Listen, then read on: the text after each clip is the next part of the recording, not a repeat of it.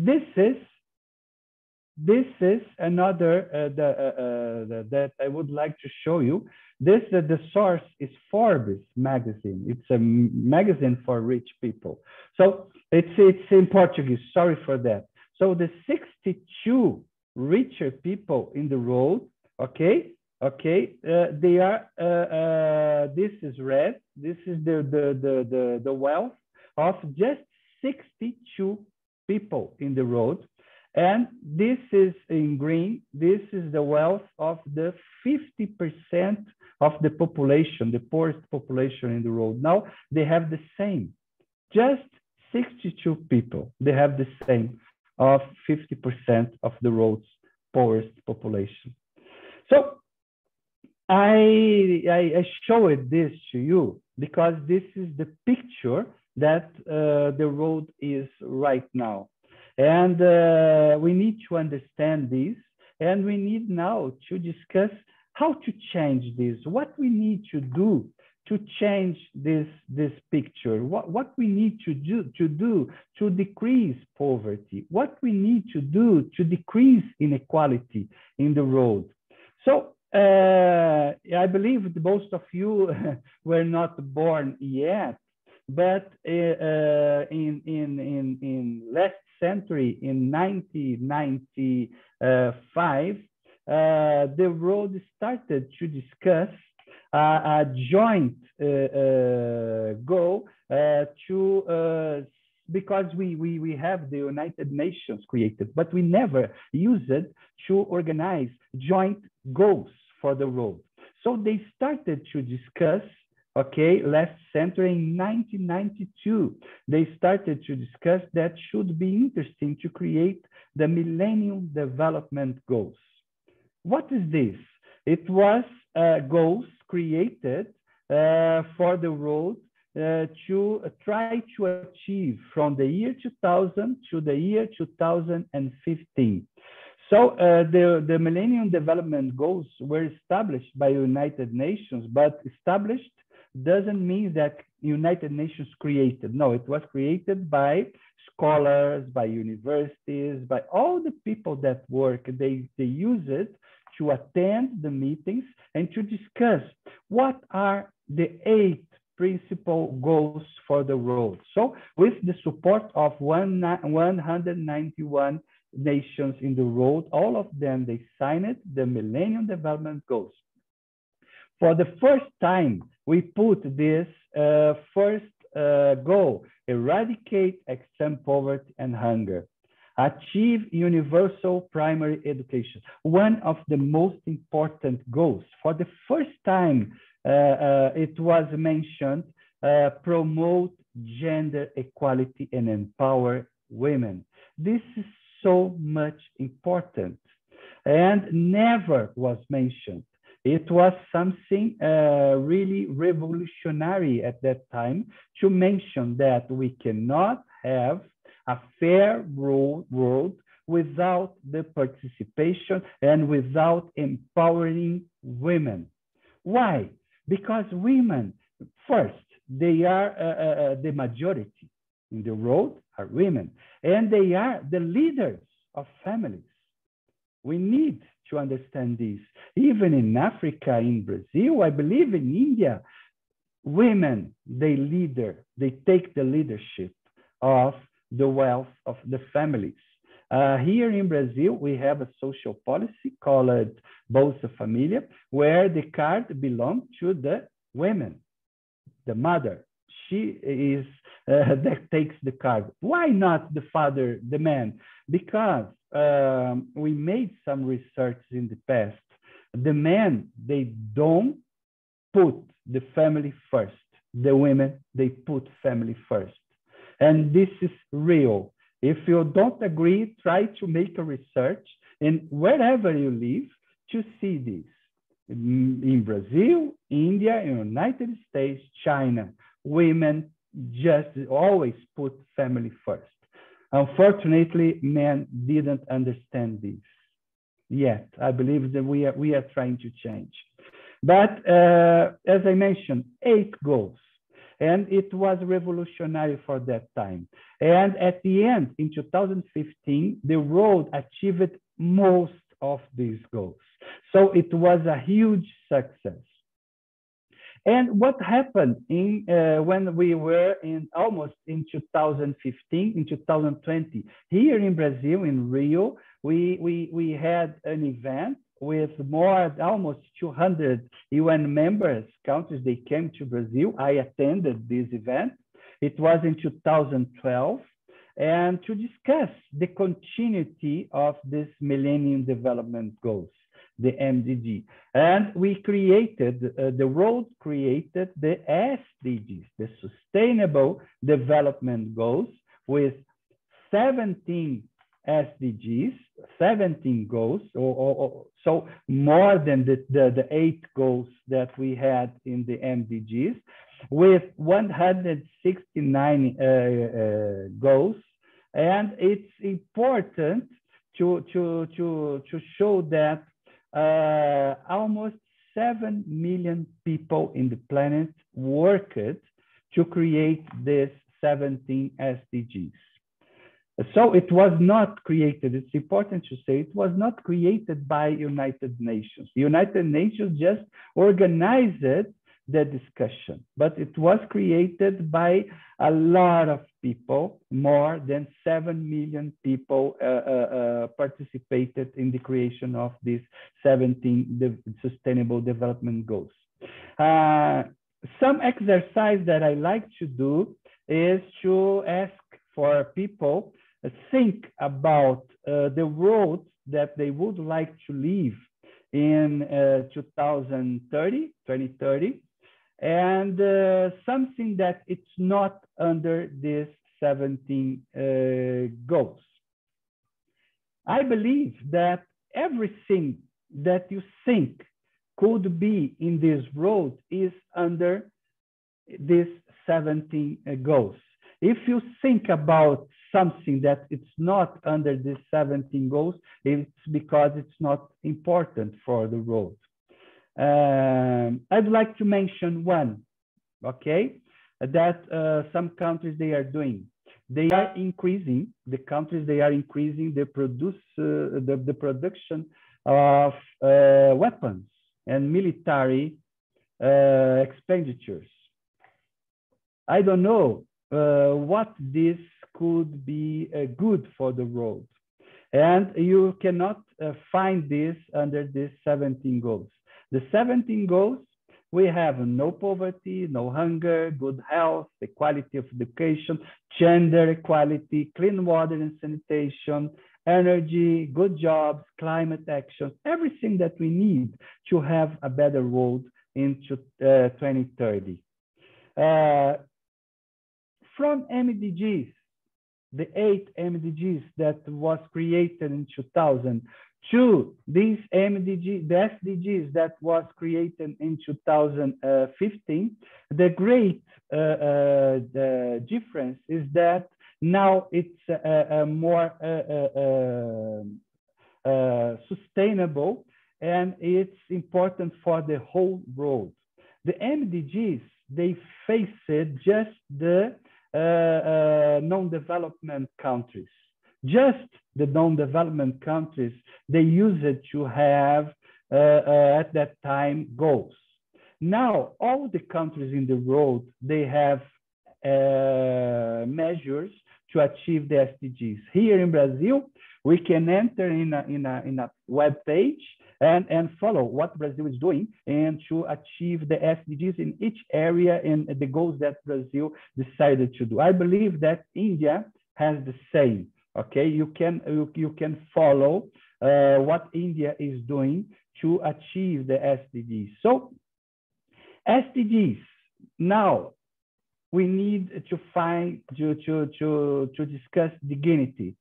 And dignity is end poverty and fight inequality. If we don't end poverty, if we don't fight inequality, we will never achieve dignity. We need to focus on people to ensure healthy lives, knowledge, inclusion of women and children. People, they are the most important asset that we have in planet. If you don't use to take care of people, why we are living in this planet? We are living this to be happy and to have people happy, everybody, not just few. We need to have everybody living in peace and happy. So we need, of course, to our house is the planet. We all live in the same planet. We don't have planet B. Even these billionaires trying to go to other planets, I don't see this. And even they can construct some rockets. They can take 100 people, 200 people to other planets, not all the 7.8 billion people in our planet Earth. I think that what we need to do is to invest to save and protect our ecosystems, to protect our planet for our children, for our grandsons. So we need to think about it, and it's possible to do this.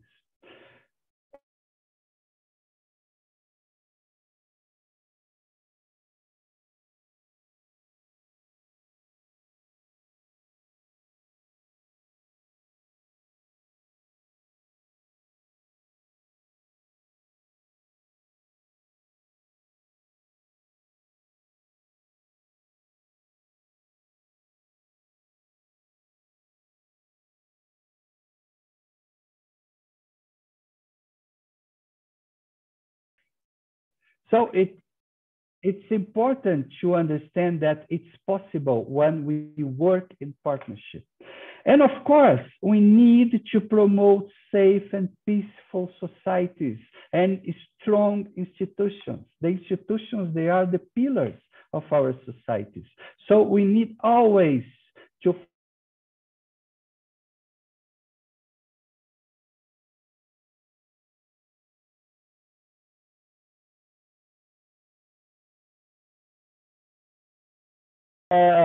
beside all this that I mentioned, you have the goals that we need to achieve to have everything that I mentioned. So what to do? What we need to do to end the road of poverty? I strongly believe that nowadays, first, the road is not on track, okay, to meet food and nutrition securities. And nowadays, we have more than 3 billion people, 3 billion people. It's almost the half population of the planet that cannot afford the price of a healthy diet. We have 811 million people that suffer from chronic hunger, an increase of nearly 180 million in 5 years. So this last 5 years was a total disaster for the world. We increased the number with chronic hunger. We have nowadays 144 million children under the age of 5 that are stunted. 47 million are debilitated, and 38% of these, they are overweight. It's another measure of debilitated, of stunted.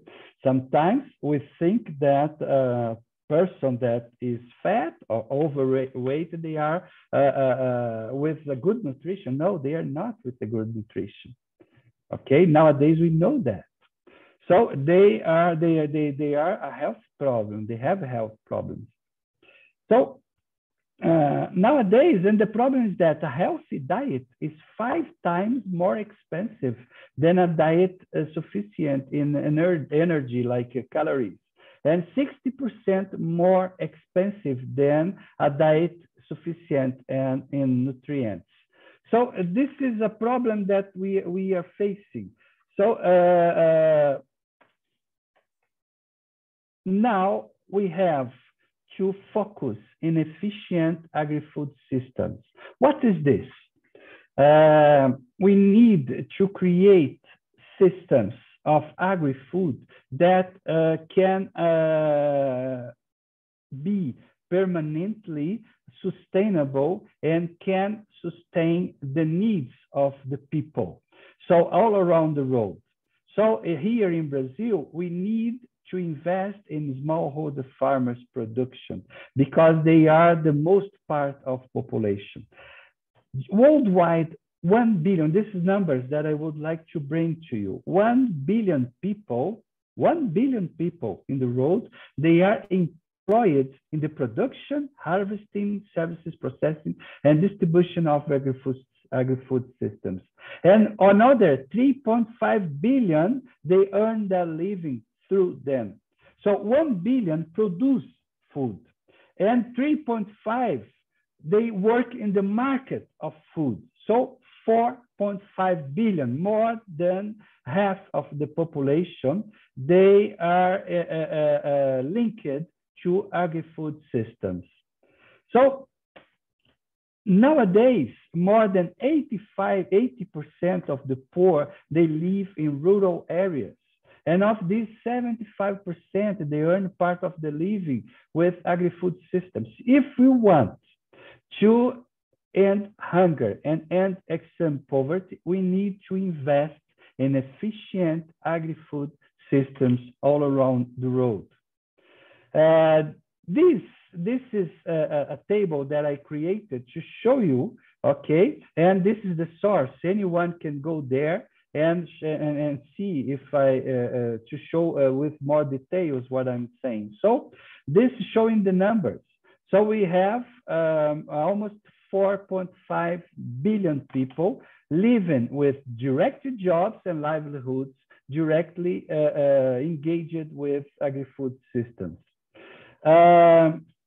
So it's important to understand the Secretary General, Antonio Guterres, the UN Secretary General, he said that the world is waging a war against nature. It's important to mention this because if we want to create sustainable food systems, we need to take care of our nature because the earth will create the fruits and vegetables that we need to eat. Nowadays, what's happening? The biodiversity is collapsing. 1 million species are at risk of extinction, okay? Ecosystems, they are disappearing before our eyes. Deserts are spreading, wetlands are being lost. Every year we lose 10 million hectares of forests. Here in Brazil, our rainforest, Amazon, every year we are decreasing the rainforest in Brazil. In 2019, carbon dioxide levels reached 148% of pre-industrial levels. Today, we've reached 1.2 degrees Celsius warming. And you know, I read yesterday that in India, you have some regions that are facing 47 degrees Celsius every day. It's not sustainable to continue like that because each year is getting worse. It's not getting better, it's getting worse. So we are heading towards a thunderous temperature rise of 3 to 5 degrees Celsius in this century. So we need to take care of our environment if we want to save our planet and to eradicate extreme poverty. So what's the investment needed? What we need to create the sustainable food systems? What we need to take care of our environment? How much this cost? Okay, let's discuss in terms of economic cost. The United Nations, they did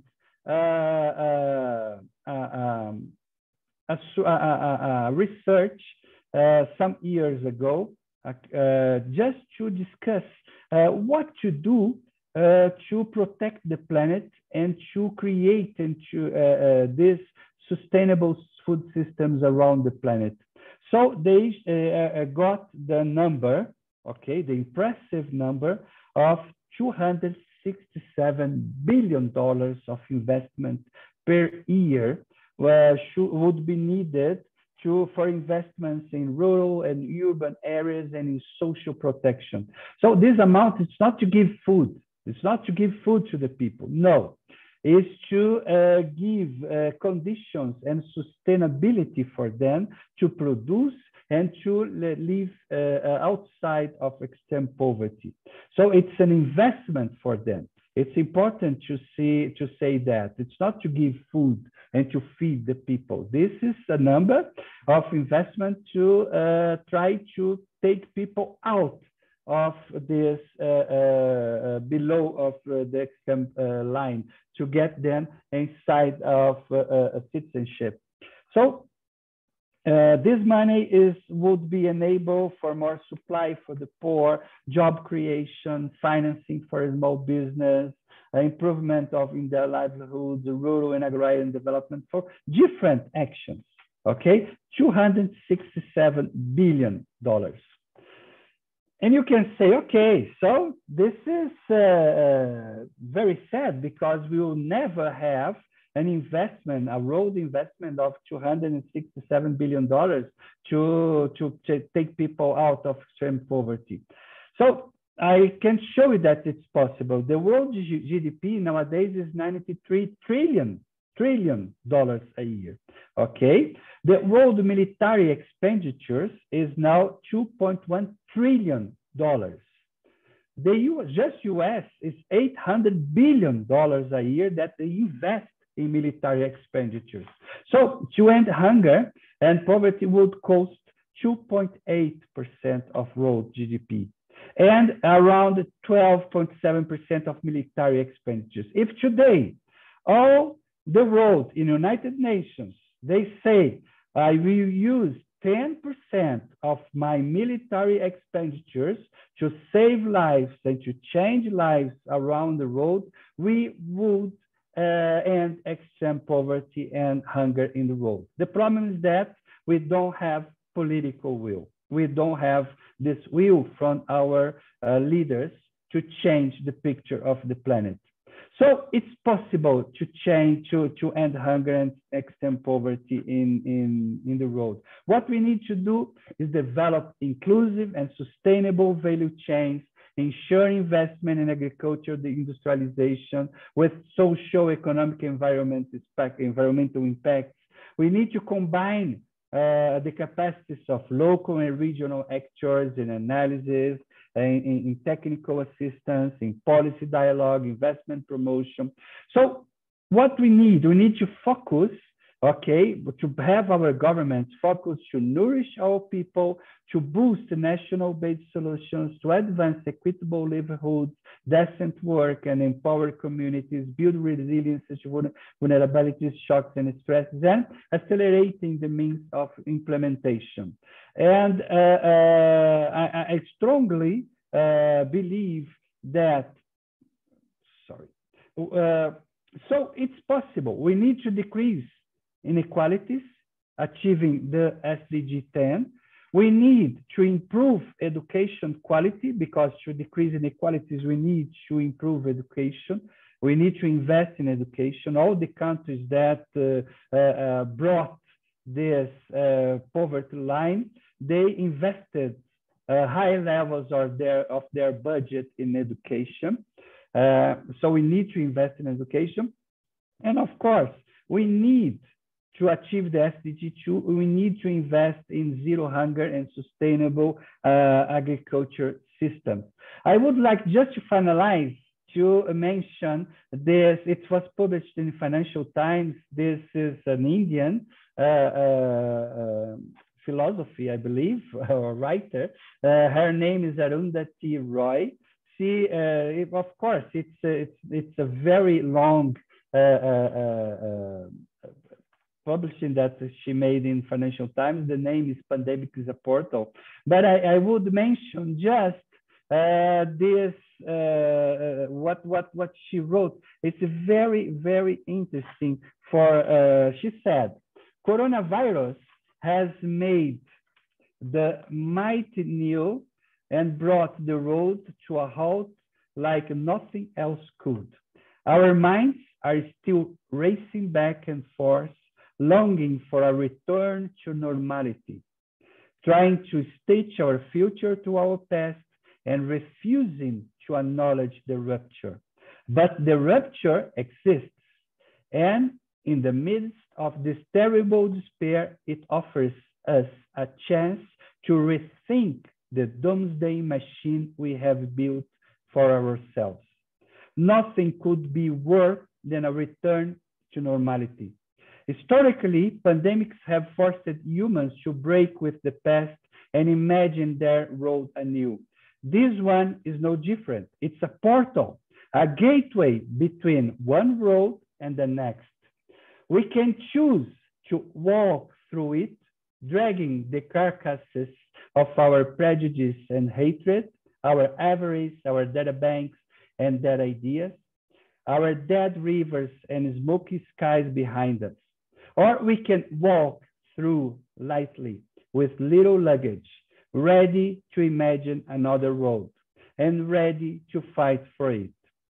So I would finalize saying that I will fight for a better road. I think a better road is possible. I think that we need to continue living. If we give up of our road, we are all dead. And I will fight until my last minute in this planet Earth. How about you? Thank you. Thank you very much. Thank you. It's really a great perspective, great lecture from the perspective of a reformer and educationist, economist, and this is really enlightening and very close to the system that we live in, and very close to the it's a topic from their curriculum, from our students curriculum, as you have seen the curriculum. So we do also study all this poverty, types of poverty line, why and how this can be changed the scenario. So your lecture, I can say, is very pertinent for the students. So I would like to take a few questions. If you have any question, please use the chat box, or you can unmute yourself or ask. One question that I have got in chat box, that if I'm not wrong, you have only talked about absolute poverty using the poverty line. Yes, yes. Okay. The poverty line, it's important to say, because even using the dollar, okay, the dollar here in Brazil can purchase some goods that we cannot purchase like in a country like Mozambique in Africa, or in a country like India or China, the same amount of dollar. That's why we need to calculate the level of purchase that you can purchase, the goods that you can purchase with that same amount of money. That's why this line of poverty is different among the countries, because $1 here in Brazil is different from $1 in Mozambique, and $1, like I was in Democratic Republic of Congo, you can purchase a lot of things with $1 there. But here in Brazil, you cannot. In India, the same.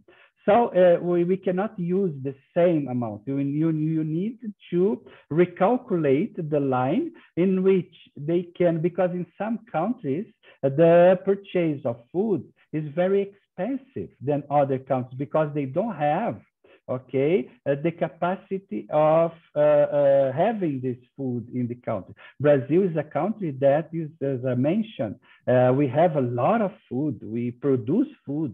We export food to China, to several countries. So we have enough food in the country for the people. So the food here in Brazil is not so expensive like a country like nowadays with the conflict in Russia and Ukraine. The cost of food in Africa increased so much because most of the food they used to come from Ukraine and Russia in the north of Africa. And now they don't have anymore this food. So increased the price of food. So this is another problem that we are facing. Yes, sir. But my question is that as you have mentioned, that purchasing capacity is different in different countries. So based on this purchasing power parity that we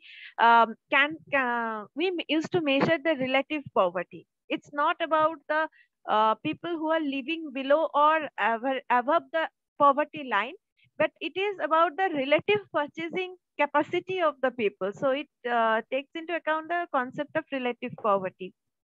Exactly, we are completely right. Maybe I was not so clear, but exactly what you said. Perfect. Okay, thank you. Yes, Dr. Supratim Karmakar, one of my colleague, has raised hand. So Supratim, you want to say something? Yes, sir. As Dr. Mukherjee said, that when we measure the relative poverty, sir, what is your opinion on the when we are measuring the relative poverty? There is a sense of deprivation. That is one very important angle of relative poverty, which cannot, I think, which is not very aptly measured when we are talking about the absolute poverty. So what about that aspect, that the sense of deprivation the people have from different strata of the society, whether they have any kind of sense of deprivation? And sir, throughout the world, as we can see that, the concept of poverty can be, very much gender specific. So do you, I just want to know your opinion that how it is across the gender, how poverty is, affecting on the basis of the gender. So it is these two questions Perfect. I have. No, perfect. I think it's very important. It's important when we, first of all, I didn't mention in what I work, my job. I work in WFP, in World Food Program, and my job, my main job is to support countries around the world to create sustainable policies to fight hunger and to fight extreme poverty. So what I do is to work with African countries, with countries in Bangladesh, in Myanmar, Nepal, in your region, the problems. So I went there several times, and we see the problems that they are facing. In Africa and these countries that I visited, if we don't try to show, they have different problems. And one of them is cultural, and the second is about religion. Religion is a very huge problem, because sometimes they don't allow the women to be in the front of these measures, because they think that women cannot lead, blah, blah, blah, because of religion. Okay, so this is something that we face in some countries around the world, and with different religions, but almost all of them, women, they suffer so much. So we need to show them that it's an economic problem. If we don't put the women in front of these policies, we will never achieve the solutions that we need to achieve. And so we need to be more inclusive and to put the gender balance in front of this. And the question that you made more specifically, I don't know, because I went to India just twice in my life for a few days, so I don't know the India situation. But here in Brazil, I could mention about this poverty lines and the poverty studies about poverty situation, about deprivation. Here in Brazil is quite different, because the problem of Brazil is the access to food. The people, they don't don't receive enough amount of salaries to have a healthy food for them and their families. So the problem of Brazil is to access to food. It's not the problem that we are facing in Sudan, like they don't have food. The problem is not access. They don't have food at all for everybody. Even the people, the rich people, they need to import food for the country. And of course, the poor people, they cannot do that. So this is another concept and another problem that we need to face with different solutions. Okay, different problems, different solutions. We cannot use the same solutions for all. We need to face the problem of each country, of each region, and try to understand this, what would be the best solution for that. So this is what we face in the road. What I see is when we show to the government, that it's important to invest in social policies. When we make social policies is to invest in education. Education is a social policy because when you invest in education, you are investing in people, you are investing in the future of the country. So it's a social policy. So they don't understand and they think it's just to give food. Give food. It's important because you maintain the people alive, but you don't solve the problem because you can give food now, you can give food at night, you can give food the other day, and you don't give a citizenship to that person, to that people that should be inside the citizenship producing. And most of these people, they wanna be included. So our speech is to include more people, to put these people, okay, to produce and to change the world. And it's possible. It's possible, even with your country that has more than 1 billion inhabitants. I know the problems that you are facing, but it's possible. Brazil has 220 million, and we have, I believe, the same. We are the largest, but so I can imagine what you face in your country with the population. But it's possible if the government start to invest in social policy. I received delegations from India government and some regions from India here to think about school feeding. You have a very important number of kids in schools. Yes. Let's start feeding all the kids in all the public schools in the country. If we do that, then linking this food, you can purchase the food from the smallholder farmers that will produce the food in the country. So you will increase the amount of money that will go to smallholder farmers, and you have all the kids feed in the schools. I know that you have almost 800 million of farmers. It's the numbers are 500 million. So it's a very large number, but it's possible if we work in this direction, if we have political will. Okay. Thank you, sir. Thank you. Thank you, sir. Next question is that what is the reason behind Africa's severe poverty?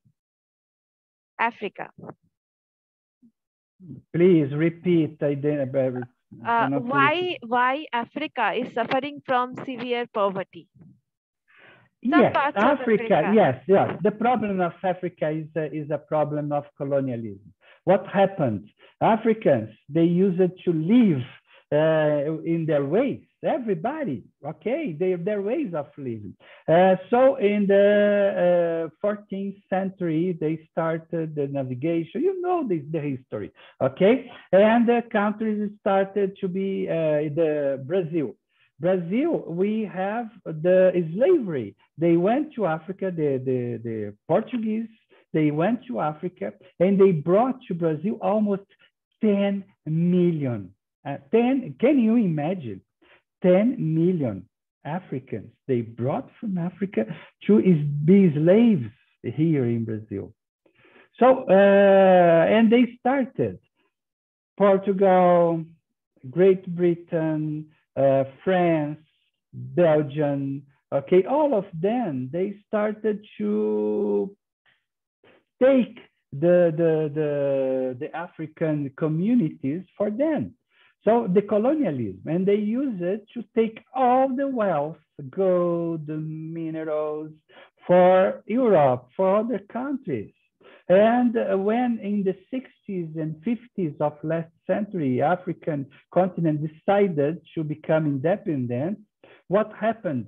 they became independent, but the colonialism continued through some governments that they used it to support and put in some areas. So the history of Africa is terrible. They suffered so much, okay? What we need nowadays, I believe that this is the moment, because now we have very good African governments, very good people. They use it to study. They went to other countries to study. They created universities, African universities. They now understand the importance to invest in social policies, and they are increasing. They are organizing, but this takes time. As you can imagine, all the African countries, they became free in the 1970s. So it's 50 years ago. It's they didn't have time to reorganize. And even after they became the independence, they had a lot of problems. We still have countries in Africa. They are paying tributes to the country in Europe to become independent. They continue paying. You can imagine this. So you are a slave, you become independent, and you pay for the person that took to slavery. So it's something that that's why what we need to do. The countries, the rich countries in the world, they need to forgive all these penalties and the problems that the African countries they have. And in the 80s of last century, they received missions from the World Bank and IMF saying that they should create liberal economies, blah, blah, blah, blah, blah, blah. The Washington Consensus that you know more than me, you studied. And it was a nightmare for them because they were not prepared for that. So destroyed the African economy. And even in the last century, Africa used it to receive food from other countries, and it destroyed the producers of food. So imagine I produce rice, okay? I produce rice, and then some government decided to donate rice for free. So the price of my rice, who would purchase my rice? Who would buy my rice? So I give up, I escape from my land. And of course, the conflicts that they face, you know, the countries, they are continue to, with conflicts in terms of, I believe that the greatest problem now is about religion, all the time killing in the name of God. I don't like this. I think this is craziness. We continue to kill people in the name of God, no matter the name of God that we use. So it's a nonsense. So they continue, and it's a problem. But I strongly believe that they will find their way, and we will support them to find their ways, and they will achieve and to find just for the next 10 years, we are waiting a middle class in Africa of around 1 billion people. So they are achieving the middle class because they are changing their lives. And this is very important. So imagine a class of 1 billion people. In middle class is the class that consume, that purchase goods. So you have a market. So I believe they will find their way. Definitely, sir. And it's so great to be in touch with you. You are such a person that who has the ground level reality work experience as well as you are in policy. So that's amazing. Yeah. So I'd like to thank you. We do not have any other question in chat box. So I once again, yes, please. You just need to unmute yourself. Yeah. Yes. Thank you very much for such an excellent lecture and talk. I really enjoyed it. I'm sorry I joined late. But I would like to ask one question. I have been to, when you asked a question about Africa, and I was in China 2, 3 years back, and there was a group of students from Botswana. And I was there for a teaching assignment, and I was, very glad to see around 10 to 12 students from Botswana to China. So I asked them, what are you guys doing here? Like, because they were the only one I could interact with in English, because everybody else was speaking in Mandarin. So I got really excited. So can you imagine? They said, we are here sent by our government and free of cost to learn Chinese. So you were talking about colonialism. So I was just wondering, is it a neo-colonialism in the term of, how China is bringing us people, students to, from poorer countries to teach their own language? So that's what I was wondering, was like a comment, and, what does Daniel's thought is. So thank you. Thank you, Kaura. Yes. Sorry, I got late with a different time zone. I'm here in California. Go ahead, sir. Okay. Thank you, Kaura. Yes, you are completely right. If you go to Africa, you see the monuments, the buildings, all of them, they are constructed by Chinese companies. What China is doing, of course, it's a type. China, they have their instruments, what they want to do. They are even purchasing land in Africa to produce food for Chinese. It's not for the countries in Africa. So this is a problem. But what Africans they are doing? They are trying to use the moment. Even this group from Botswana, they are learning. They are learning because they went to China to learn something. Okay, and they are learning, they will return. And that's, I said, education, you cannot refuse any kind of education. If India would do the same, saying, oh, let's go, let's pay for 20 students from Rwanda to come to India and learn about social policies, they would do the same. I think they are doing the correct. What they need to understand is that they cannot allow a new colonialism. As you said, they need to understand that they need to return to their countries and try to construct a new society, a new development society. And I believe that's what they are doing. Of course, the Chinese money is important. They have funds, they have money, and they are constructing a lot of buildings, even a lot of buildings, a lot of monuments, a lot of hospitals, and in several African countries. And of course, the African countries, they need this. They cannot say, no, I don't want. I want. But it's important for them to show the limits. Okay, I want your support. I know I want everything, but here is my country and my people, and I decide the future of my country. That's what they need to put these limits. Thank you, sir. Thank you so much. And I also want to a little bit what you just mentioned. You could sense a little bit of segregation, racism,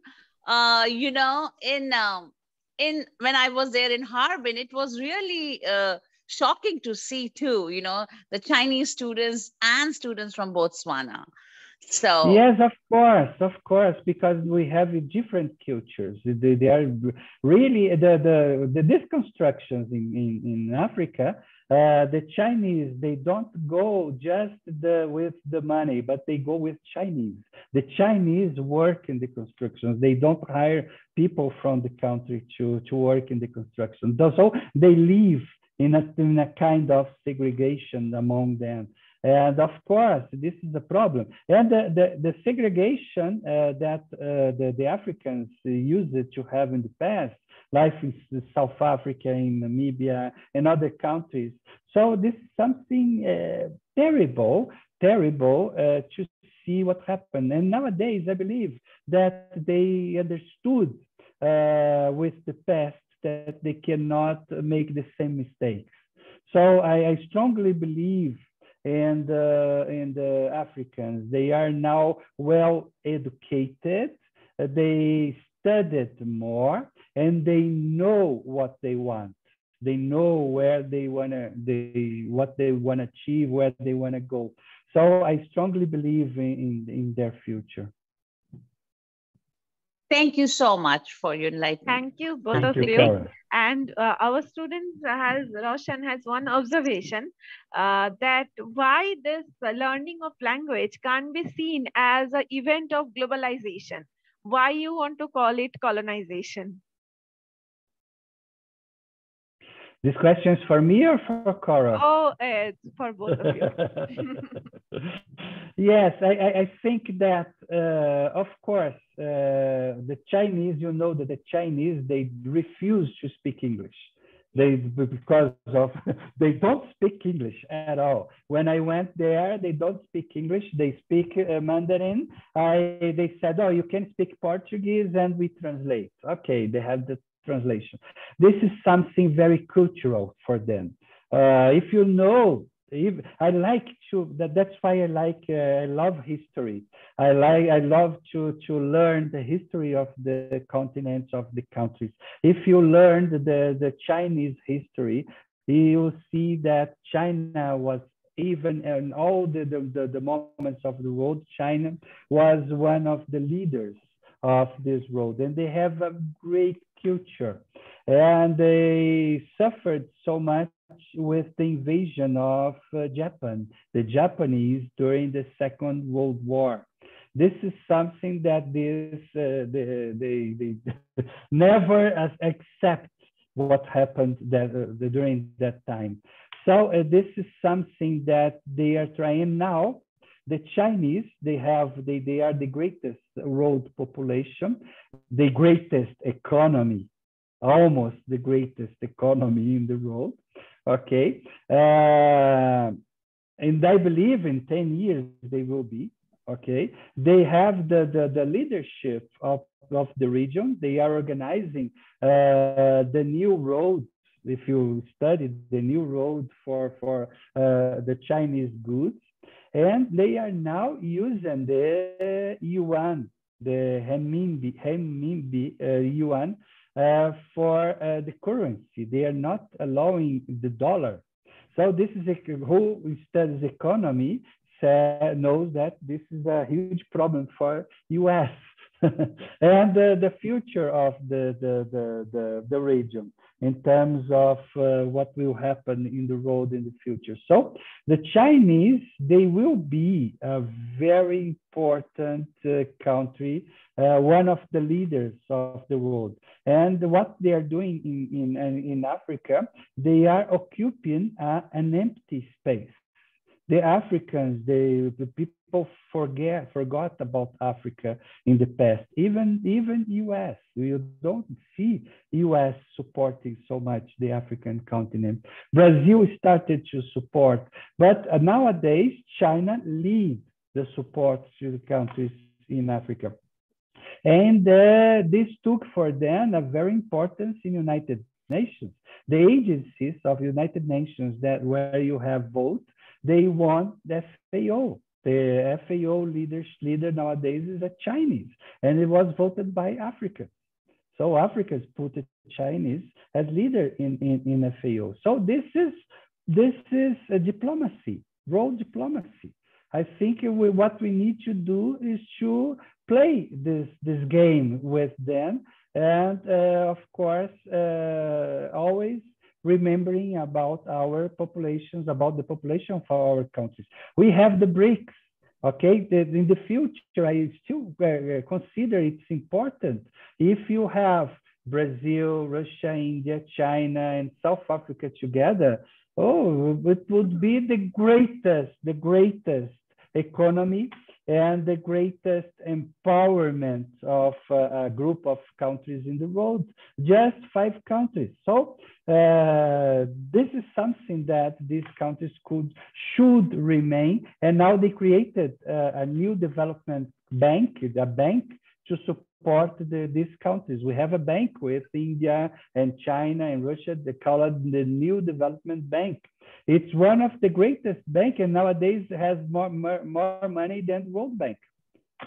That's something that we need to take in our view. Okay. Okay. Thank you. We have already crossed our stipulated timing for this lesson. Thank you so much, Daniel, for your extended enlightening discussions after your lecture.